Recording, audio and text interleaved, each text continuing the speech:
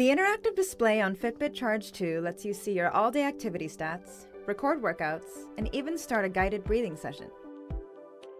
You navigate Charge 2 with two simple actions: pressing the button on your tracker and tapping the screen. Press the button to go through the menu. Your heart rate, multi-sport modes, the stopwatch, guided breathing sessions, and alarms you set in your Fitbit app.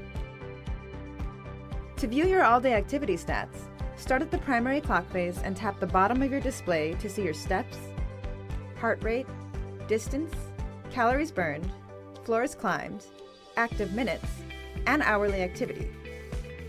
With some clock faces, you'll be able to see two stats at a time. To start a guided breathing session, the stopwatch, or a workout, hold the button down until the activity starts. To stop or finish, hold the button down again. If you want even faster access to your stats, the Quick View feature on Fitbit Charge 2 lets you see them simply by raising your wrist. The last stat you checked on screen will always be the first one you see. And there you have it, a display that lets you do more. Now take it for a spin and make those stats stack up.